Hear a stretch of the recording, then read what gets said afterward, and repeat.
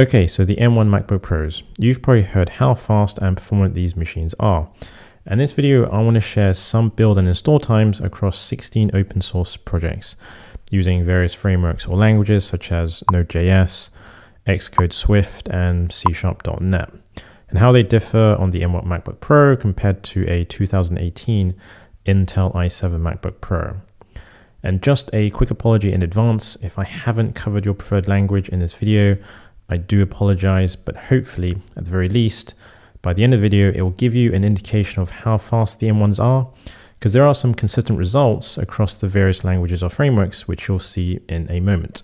So just to set the scene, we have a M1 14-inch and 16-inch base models. The 16-inch does come with additional 2 CPU and 2 GPU cores.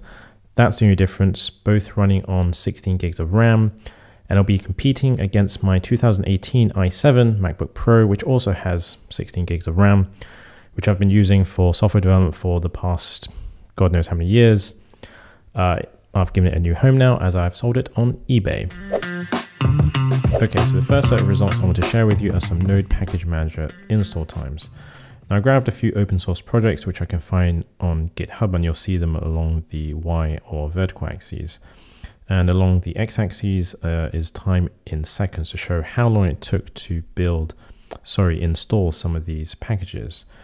You can see with take notes, it took significantly shorter with the M1s, which you can see in the blue shades of color compared to the Intel, which is in the reddish pinkish color. You may also notice that there are some projects, express.js and socket.io, where the M1s took longer to install. My only guess is internet blip from my side, or it just took longer to install the packages based on NPM maybe.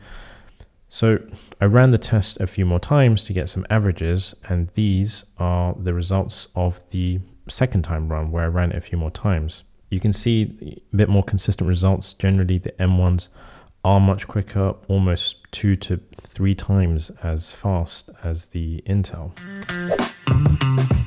Next up, I wanted to give Xcode or Swift a try, and these are measuring build times across the various open source projects. And here you can see the M1s are much quicker compared to the Intel. Again, twice, almost 3 times as fast with the first build time. And then I ran the test again, this time making a small code change to sort of simulate a develop and build cycle. And these are the results of the averages that I recorded. Here again, you can see much quicker, especially with the Firefox Focus app. That's 3.6 seconds in build compared to 30 seconds with the Intel. Time saved for sure. And the final thing I want to share with you are some .NET C# build compile times. And here again, you can see the M1s are generally much quicker than the Intel. For example, there is some oddities with the Poly project, which you saw earlier with the Node Package Manager install times. For some reason, the MacBook Pro 16-inch took much longer than the Intel and the 14-inch. Again, my only guess is internet fluctuations to pull some of the packages and maybe just build them. So I ran the tests a few more times to get some averages, and these are the results. Again, much quicker on both the M1s. One last thing I want to cover very quickly is software compatibility issues with these new M1 Macs. There may be occasions that you may come across when you're installing packages, you get an error, something like ARM architecture not supported or something like that. It's not the end of the world, it just means that that particular software has been upgraded to support or run on the new ARM architecture. There are workarounds like running it on Rosetta mode. Other times you may just have to wait or find an alternative.